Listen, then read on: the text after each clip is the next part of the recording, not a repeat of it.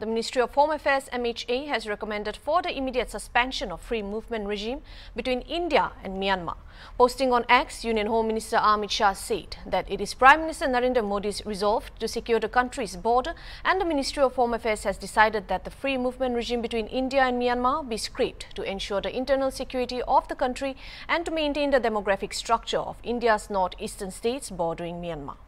The further posted that since the Ministry of Home Affairs, External Affairs is currently in process of scrapping the FMR, the MHA has recommended its immediate suspension.